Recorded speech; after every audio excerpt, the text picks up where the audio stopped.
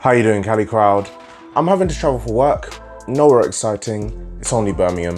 So I've got myself something to keep me going for the journey, and I am a sucker for porridge. The thing about traveling though is that it gives you a lot of time to think, and I've been thinking a lot about what I want to achieve in 2022, now that we're coming to the end of 2021. I've been training calisthenics for a while now, and I'll be entering my 3rd year of training in this way. And you know, we're quite big on goals here. So I'll give you a sneak peek into what mine are, but right now I've got a train to catch.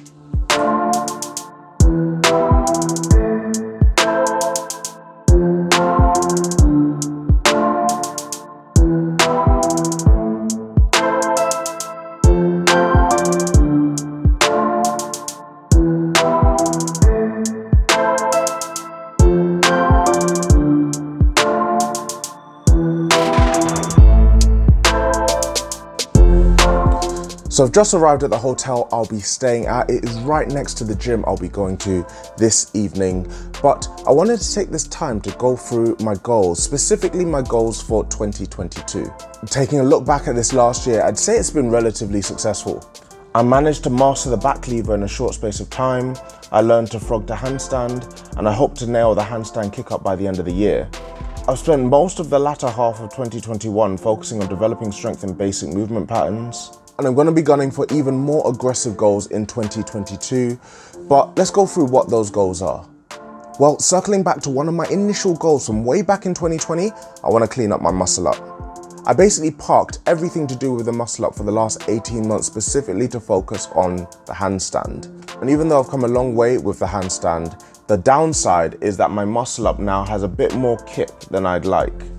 My next goal is that I'd like to be regularly hitting 30-second plus in my handstand holds. That's the threshold where I'd feel I'd have the confidence to start working towards more advanced handstand work. The third goal I'll be gunning for is to achieve the tuck planche.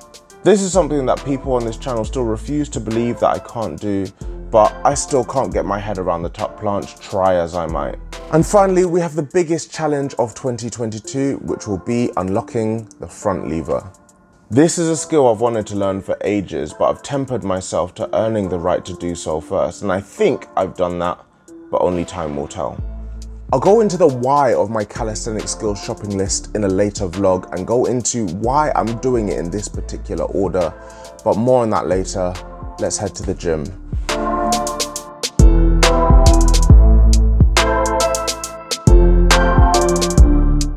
So today's session was a push session, and I haven't done frog to handstands in a few weeks, so I warmed up with a couple of sets of those. I've been focusing on the handstand kick up, so these did feel a bit rusty, but it was nice to still feel confident doing them despite not having done them for a long time. These were followed by a favourite of mine, pike push-ups. You guys know how much I love on these for overhead pressing. I'm hoping that in the new year I'll develop these into handstand press-up variations at higher volumes, but for now, these advanced pike push-ups will do. The theme of basic movements kept going with push-ups, standard push-ups. It's funny what really aiming for those controlled, slow reps does for the amount of reps that you are able to do. I used to boast about being able to do 30 plus reps of push-ups, but now I do them correctly and I can just about string together 12, maybe 15 at a push. And I had a little bit of energy left at the end of this session to do some straight bar dips, any excuse to do a muscle up, to be honest, really. And then I wrapped up the overall session with some leg raises.